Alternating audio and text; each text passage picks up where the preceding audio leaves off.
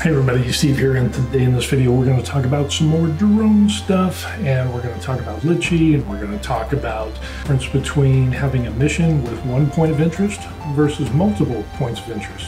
So let's get at it. Okay, we're going to go to the Litchi homepage, and we're going to go to Mission Hub, and that'll open up our home screen there. And as we zoom out, we can see that I live on the island of Oahu. I go down, and we're going to compare having a mission with one point of interest versus multiple points of interest. Now, what we're going to end up doing here is we've got Diamond Head. It's kind of just below Waikiki, is up towards the top here, right around there. And we've got this series of buildings here, condos and apartment buildings with Diamond Head in the background. So I think it'd be kind of neat if we ended up having a video. And we also got that cool little pool. So the first thing we want to do is we want to put our one point of interest.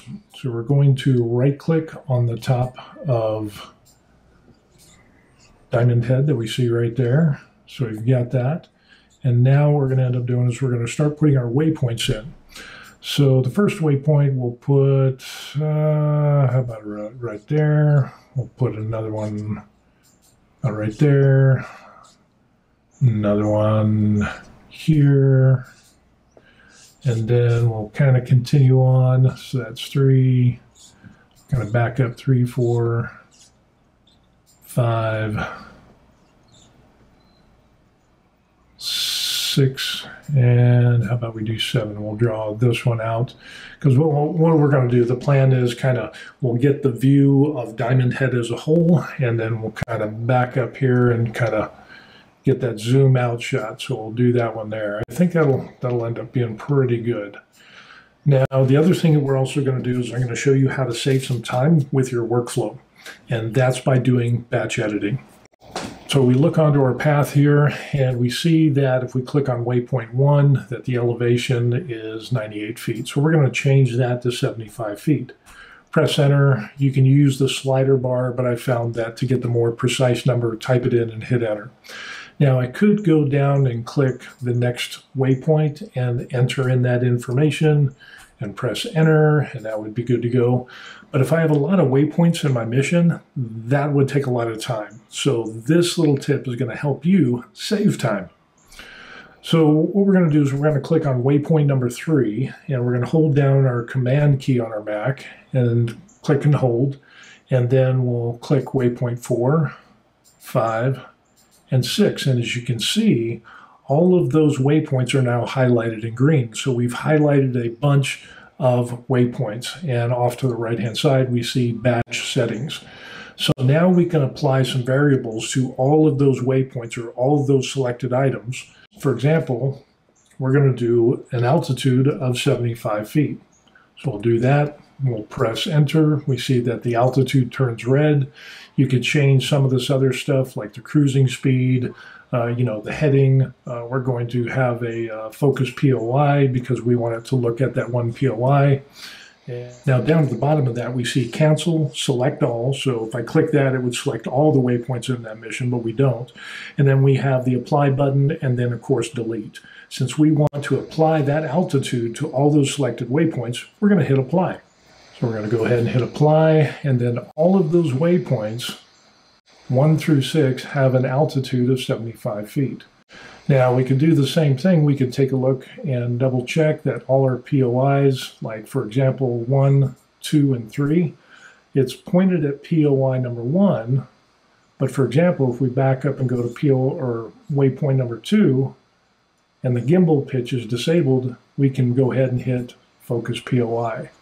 And we can do the same thing on waypoint number 1. So there's a great way to take a bunch of waypoints or even a bunch of points of interest and edit them using batch edits.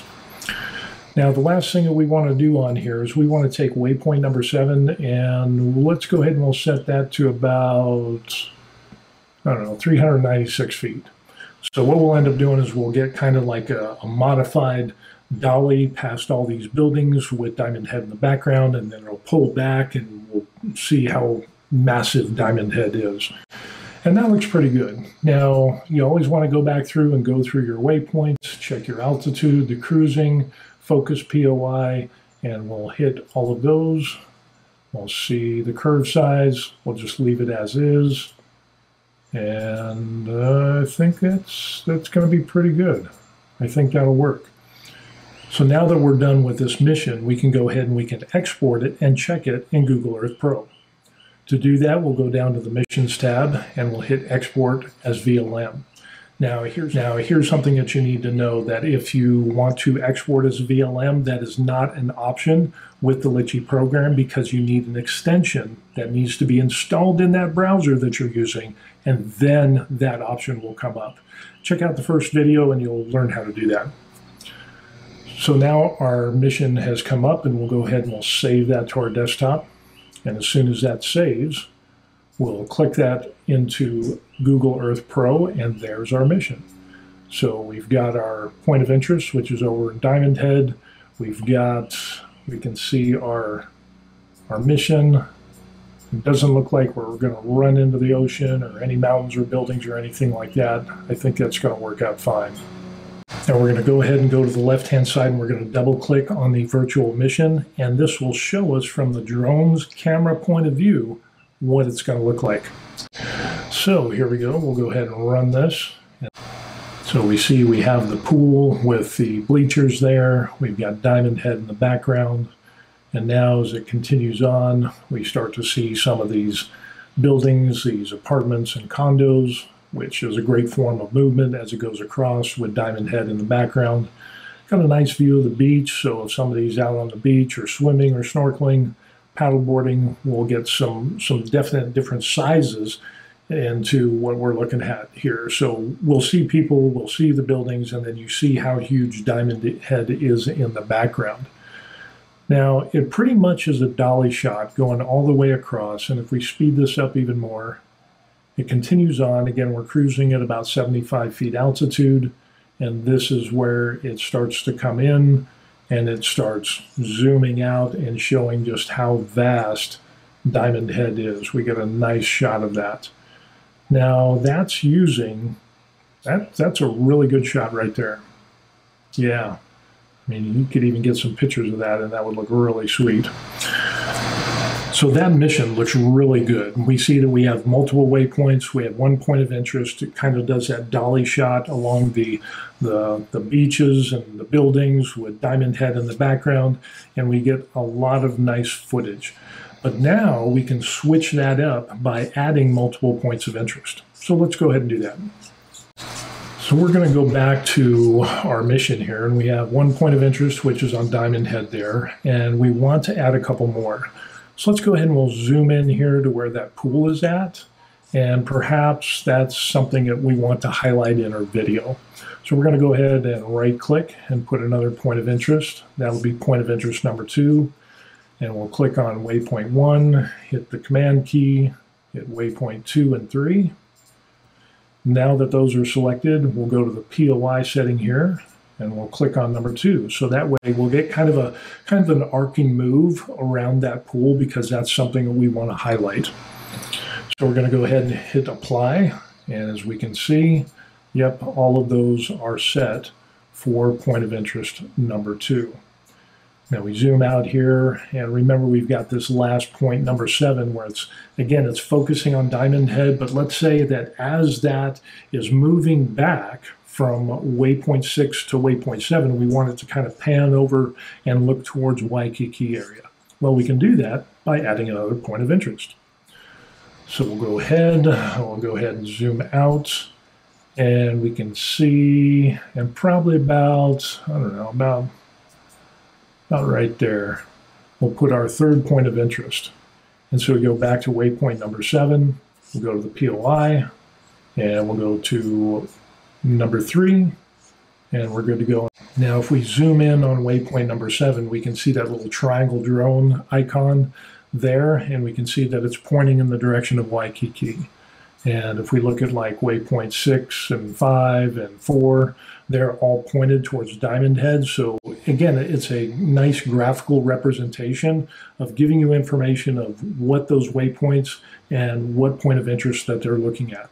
Alrighty, now we're not going to change anything else, so we'll go down to the Missions tab. We'll export that as a VLM. We'll save that. So now that we've exported that mission, let's go to Google Earth Pro. Again, that opens up and we can see that we haven't changed anything with the existing route. All we did was add some POIs. So we have POI number 1, we have POI number 2, then of course POI number 3. So it doesn't look like we're going to be running into anything. So let's go ahead and we'll run that virtual mission. And what we can end up seeing is, look at that. We'll speed it up a little bit. Remember, the first 3 waypoints are focusing around this pool with the bleachers there. Maybe that's something that you want to highlight in your video as it continues on. So we get kind of a nice arcing movement to highlight that point of interest. And then as it goes from waypoint 3 to 4, it's going to transition over to Diamond Head. And so we get a nice view of the beaches and the condos and apartment buildings there along the beach as we see Diamond Head in the background. Again, it's going to continue that dolly shot down. And if we kind of continue this, it will get down, and as it starts rising up, now it's going to transition to where it's going to look towards that last point of interest. So we get kind of this panning motion as the drone backs up and looks to the left, and it really opens up and just shows you how massive Diamond Head is and what you can see from Diamond Head, which is basically everything. And so, yeah, we get a real nice shot of where we're at. We get some views of Waikiki and all the buildings down there, and it ends up being just a pretty nice shot. And there it is. So now we had the waypoint mission with 1 point of interest, and then we had the exact same mission with multiple points of interest. And now what we're going to end up doing is we'll run both of those side by side, and we'll speed up the videos, and you can leave some comments as to what do you think about the 2 different types of footage. Put those in the comments section down below.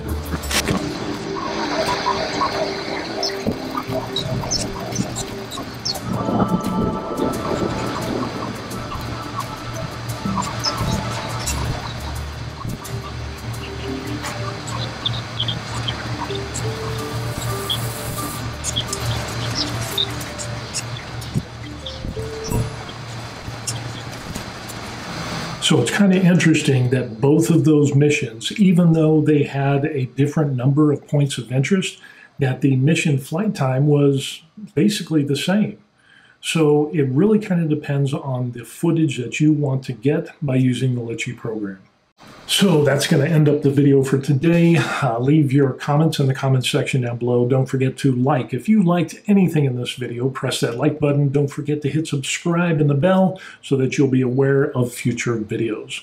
So with that being said, we're going to continue on. I'm going to play around with Litchi a little bit more on their mission hub, and we'll see you on the next video. Peace.